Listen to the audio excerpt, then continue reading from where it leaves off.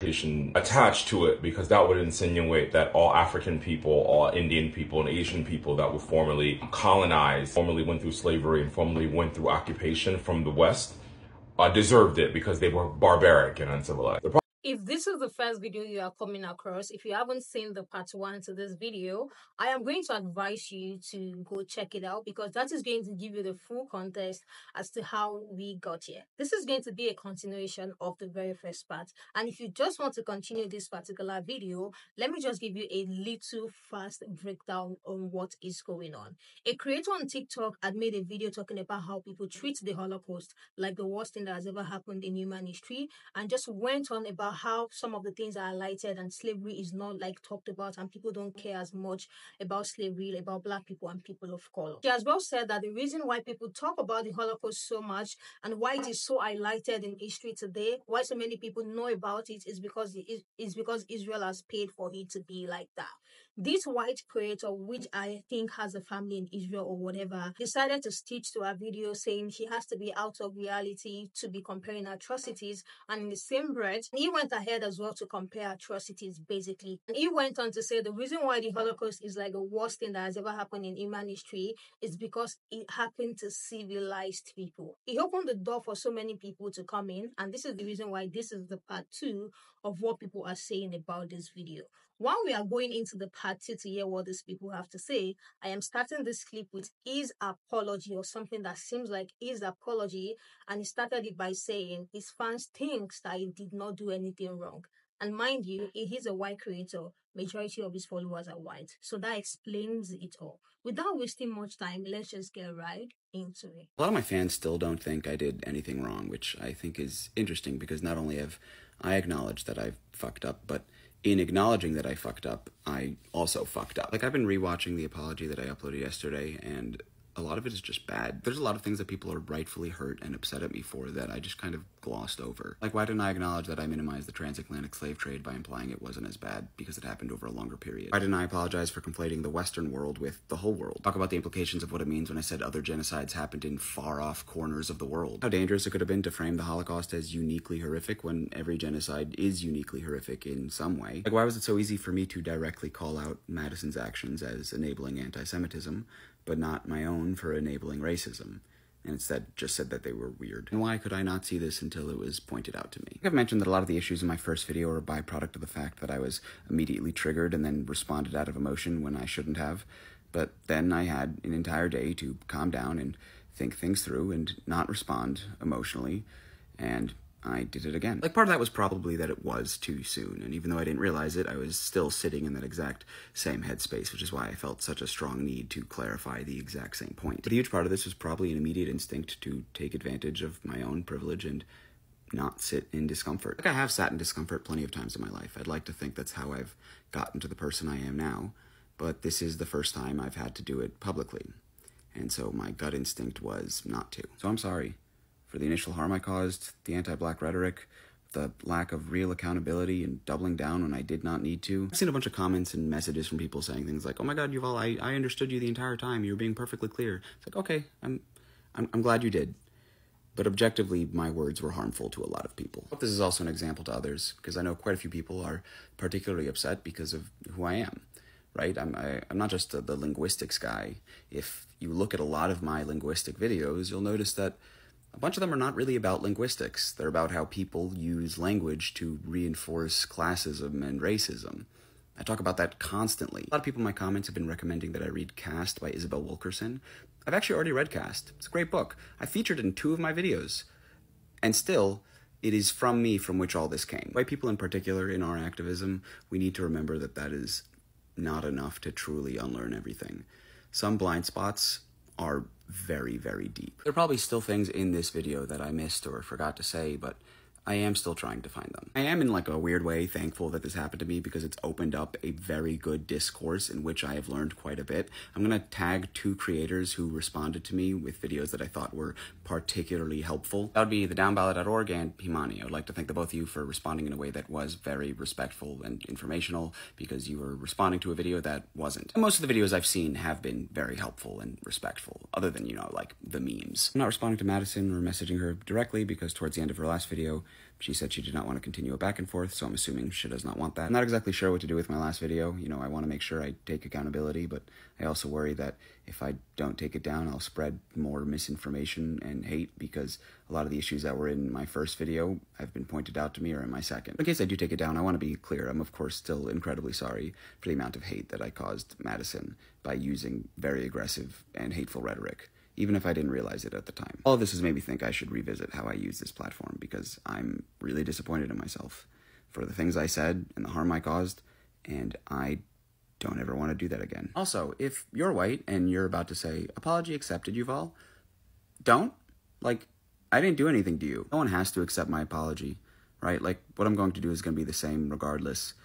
But, like, you especially, like, the fuck? I've seen a lot of people recommend Holocaust Industry by Norman Finkelstein. I do like reading, particularly nonfiction. So if you have any other book recommendations, feel free to leave them in the comments. At the very least, this can be a nice learning opportunity for everybody. So yeah, I really am sorry. I know this is all on me. I hope this acknowledges everything in a way that's more appropriate and doesn't cause the same harm. But if it does, I'm always appreciative of the feedback. So, thank you. At the time of the Berlin Conference in 1884-1885, there was this pervading sentiment around Europe that in order to be a civilized country, you needed to have colonial holdings, which is why the European countries met in Berlin in the first place to split up Africa into different territories that they would then control. There was a direct correlation between the civilization of Europe and the subjugation of different people across the globe, particularly, in this case, Africans. Now, of course, this conference happened in Berlin, which is in Germany, but if we think about the different countries in Africa and who their colonizers were, we don't typically think about Germany. We think about Britain and France, Portugal, Spain, and Belgium, and to a lesser extent, Italy.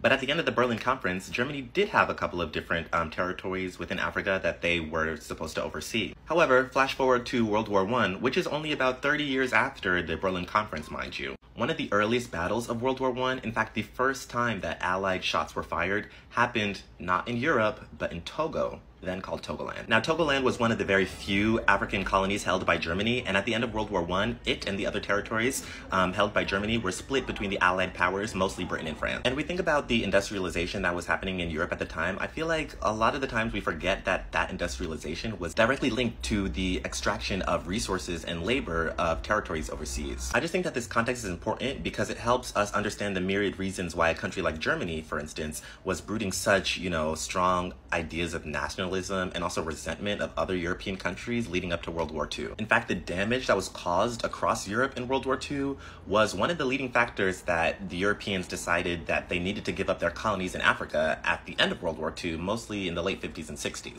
It wasn't because at the time Europeans just decided that Africans suddenly deserved their freedom. It was because Europe was so decimated during World War II that it was essentially just too expensive for them to control their colonies any longer. That and the fact that many Africans actually fought on behalf of Europeans during World War II, and there was a sentiment across Africa that why are we fighting for your freedom when we should be fighting for ours? And I say this all the time, I'm no historian, I'm just interested in my people's, contributions and place within world history in general. But I do think that it's wild to say that Europe was considered universally civilized in comparison to the rest of the world when the people that were being subjugated in order to, prop up that European civilization would likely have a very, very different take.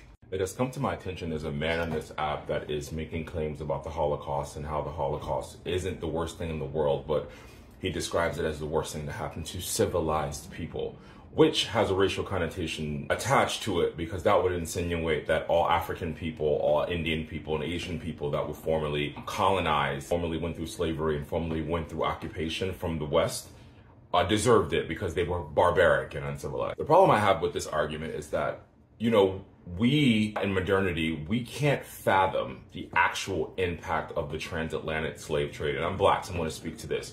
We can't fathom, we can't grasp in our mind the impact that that specific time and that specific human atrocity had in the modern world. Countries have been formulated. Regions of the world would not exist. The Caribbean wouldn't exist. Latin America wouldn't exist without this one thing. America wouldn't exist. Canada, without this one thing that transpired. And we're talking about capturing, murder, enslavement, capture, murder since the 1500s. We're not talking about something that happened over a 4 or 5 year span. Not to diminish anything else that happened to anyone in the world. So what we don't want to do is get into the oppression Olympics. But what we don't want to do is to perpetuate the cycle of systemic racism tied to how we acknowledge and how we revere each type of tragedy that happened in the world. I grew up in New York, and I vividly remember every single year of my elementary, junior high, and high school. We watched movies on Anne Frank. We watched things about the Holocaust. We saw Holocaust survivors to put into our heads that this atrocity was worse than anything. It's worse than anything. And the fear of this happening again, you have to support Israel. You have to support Jews because this can happen again. That doesn't happen for us. So when the original poster said that, you know, this tragedy is revered as one of the greatest tragedies in human history and because they paid for it, there is some truth to that. I, myself, a black man, was socialized as a child to believe that the Jews went through something that no one else on earth had went through. Me, a product of slavery and colonialism that speaks this language and exists in this way, I was made to feel like their scenario was worse than mine. And why we know so little about the transatlantic slave trade and the impact of slavery on a human level, an economic scale, a developmental level is by design. We're designed to look at history through the lens of the oppressor, through the lens of Europeans, through the lens of the people that structure this new world and the system which they benefit economically from till this day. America is the richest country in the world because of slavery. It's as simple as that. So let's not get online and try to be holier than thou and use these grandiose ideologies and terminologies that you're throwing out while all of that is rooted in racism and you're proving the point of the original poster. Hope that helps. Bye. I have been following the Yuval thing closer than I should have, and here's what I have to add. Not too long ago, I went on a walk with an older family member, and he made a racist comment about it's a shame how people want to remove statues. I said, do you mean statues of slaveholders? He said, yeah. He said, even if it's the past, it's part of who we are, and we shouldn't be removing it. I immediately asked him, would you feel comfortable having a statue of Adolf Hitler in our public spaces? And he said, of course not. He did horrible things. There's no way I would allow that to happen. And the Holocaust had extreme levels of atrocities that could fill libraries. These atrocities were in large part outcroppings of white supremacy, involved dehumanization, stigmatization, unequal civil rights, forced displacement, violence against property, extreme torture, murder, extermination. All things that people of color have suffered on a massive scale for millennia at the hands of white supremacy and imperialism. Yuval was immediately activated when he felt that the horror of the Holocaust wasn't accurately depicted, not realizing the irony of the way that he was saying that. Even if Holocaust education is not what it needs to be in the United States, it has entered the mainstream consciousness enough that lots of people, including my conservative older relatives, recognize the seriousness of that event in a way that they don't do for people of color that they interact with every day. I think ignoring that fact, I do have distaste for that. I think that kind of thinking at the extreme results in a country where the majority of people can express dismay and horror at the events of 80 years ago, but not seem to muster an ounce of abject horror at children being melted by bombs right now, living children right now, having that happen to them. So I'm sure you've seen Yuval's video that has since been taken down, or you've seen a stitch of it, or somebody with their 2 cents. And here I am to put in my 2 cents as somebody who has studied the Holocaust and World War II for 10 years. I've written a course about it. I have taught about it. I'm writing a book about how to teach about World War II better because it's not taught about very well in the United States, and this is very relevant to this conversation. And I'm also writing a very controversial book, a comparative analysis of the genocides and why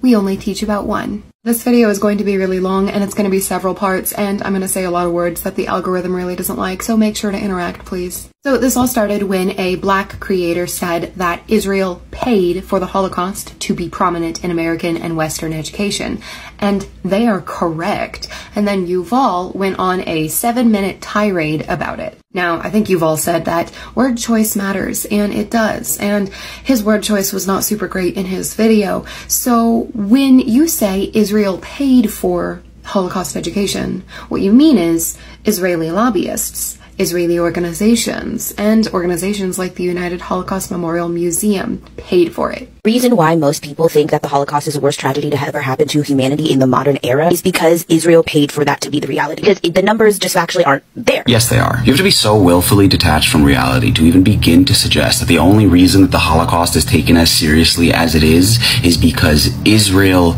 paid for it. Saying things like this really triggers some people because it makes you think that it's an anti-Semitic trope of the Jews control the world with money. Now that is anti-Semitic, but it's factual to say that Israeli organizations lobby for Holocaust education. Israel has in fact paid for it since the late 1960s, and until then there were only a few books, namely a book by Hannah Arendt and another by Raoul Hilberg, and those were very controversial. Raoul actually had like over 20 members of his family perish in the Holocaust, so he's very connected to this, and he's one of the leading prominent Holocaust historians. And when his book came out, The Destruction of the European Jew, everyone was like, no, we don't want to dredge up the past. Don't talk about it. Especially American Jews who wanted to distance themselves from Israel. In 1967, after the Israelis won in an Arab-Israeli war, the US decided that Israel would be a good proxy for power in the Middle East. And that's when people started to remember the Holocaust and fear this propaganda that there would be a second Holocaust to come. That's why they needed all this power. That, along with saying that anything that is criticism of Israel is just inherently anti-Semitic, is all part of Israeli propaganda to garner support and deflect criticism. I want to be clear, I think it's strange to say anything is the worst thing to ever happen in human history because I think it is bizarre to rank tragedies. Many people have pointed out the pure irony in you saying that it's bizarre to compare or rank tragedies, and then you go on to promote the complete uniqueness of the Holocaust, thereby ranking it above everything else. But I also think it is very weird to respond to somebody who's saying, I think X is the worst thing to ever happen to humankind, whether that be the Holocaust, slavery, colonialism, and respond by going, well, actually, and then citing some other event that had a larger body count. Are you not well actualing her? I really love the creator who actually highlighted the point where he said it is the worst thing that happened because it happened to civilized people. Who say, does that mean that all African people, all Asian people, Indian people, formerly colonized, does that mean that they are uncivilized and barbaric? Because what exactly is the point of saying is the worst thing that has happened to civilized people? Like, what are you trying to say? Because you're kind of like dismissing what she said while still saying the same thing that this lady has been saying. So there was no point made. It was just on there yapping. But thanks to him for saying it, because if not for that, we would not be having this very important conversation. I believe I'm not the only one who have gotten so much information from everything that these people have to say. I'm not even done digesting everything that they have been saying. I have to still take my time and watch time and time again to be able to digest every single thing that they have been saying. If you learn from this video, make sure you not only watch, but make sure you share with your friends and family who you think might want to know more about all of this as well. This person said, let's be real. Slavery, especially in the USA, shaped the world we live in today. Fact. The world will be unimaginably different had chattel slavery not happened, especially in the Americas. The fact that we know more about the Holocaust than any other genocide is extremely intentional, which is exactly what this lady was talking about. And she even went into the pattern at which history is being taught in school. Acknowledging that isn't comparing tragedies, it is just the freaking truth. Another person said, also, those people think that slavery was only Black Americans when all over the world there were slaves, like in the Caribbean, they enslaved the indigenous people. The fact that most Black Americans have European ancestry is an indicator of how fucked up the breeding program was after they abolished the slavery. Truly horrific what little details I discovered. Another person said, slavery built nations literally. When I was a field archaeologist, learning about slavery was one of the most painfully gruesome things I have ever learned about. Another one said, people comparing abortion to slavery when enslaved women drowned their babies because slavery was so sad. That was how bad it was, like literally making a party while a Black person is being unalived. The UK just finished paying reparations to slaveholders a few years ago and have never paid reparations to families of formerly enslaved people. Like, even British people didn't really understand that that is where their tax money was going, and that's without even getting into the US and every other thing else. Let me hear what you guys think about this conversation. If you follow along from the very first video that started this conversation to part 1 of the stitches and now part 2, let me know one thing you have been able to learn, and let me know what you think about what this white man said that literally made everybody started coming in with solid information, teach people, just kind of shut him up with the misinformation that he has been spreading. Let me hear your take in the comment section. I will catch you guys in the next episode.